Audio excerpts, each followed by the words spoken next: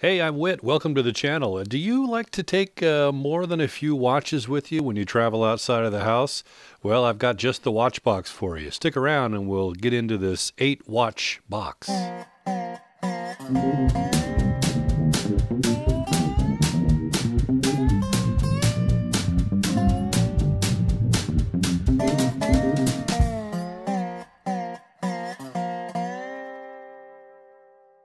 That's right, I said 8 watches. If you're somebody that think, who needs to take 8 watches with them anywhere? Well, this video might not be for you. For the rest of you freaks, welcome in. Where can I buy 3, right?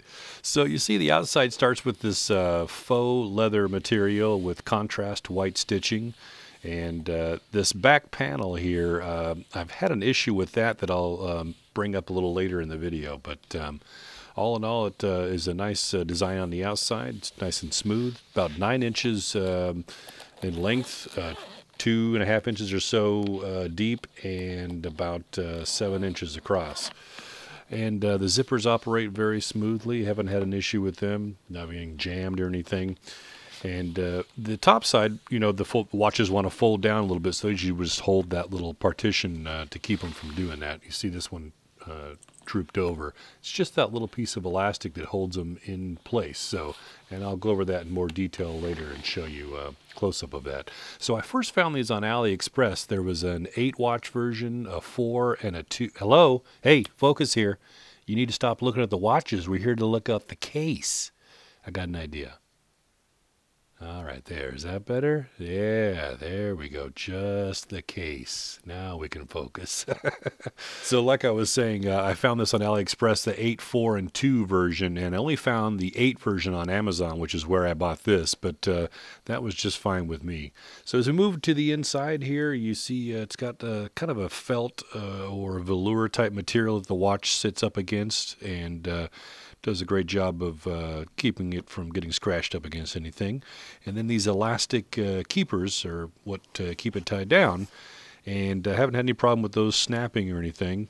Everything seems to be secure. You've got this separation panel, which is again faux leather, insulated just a little touch, but does a nice job to keep the watches from scratching up against each other or anything. Let's get you some measurements now. So the inside where your case would go is about 54 millimeters, and the strap section is 29 millimeters. The overall length is about 141 millimeters. So that's about 5.5 inches or so. I know. Looks like at least 8 inches. I'm right there with you.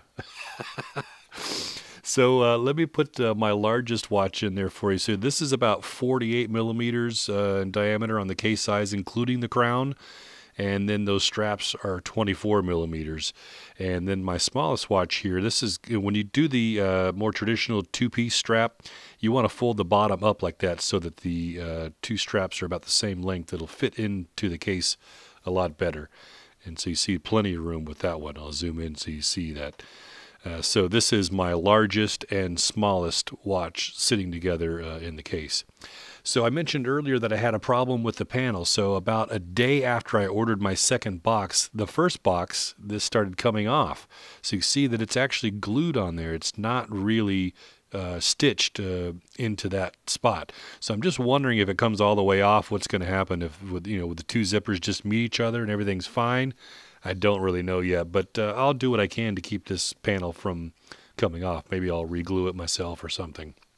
But I did like the case enough to buy a second one. And you see this is the first case as well. Look at this attention to detail. Pretty shoddy, but again, for the price, I thought, well, it's still serving its purpose. It's just not a luxury item. But this is my second case here. So you see it looks just fine. So I think it's not just the watches themselves that have quality control issues sometimes. It's also the accessories. So, because this is my second case, and there are no issues on the stitching or the cutouts of those panels at all. So all in all, I think it's a great case for about $20 on Amazon. I'll leave a link down below. And if you like this video, please give me a thumbs up, and I hope you'll consider subscribing to the channel as well. Till next time, we'll see you soon.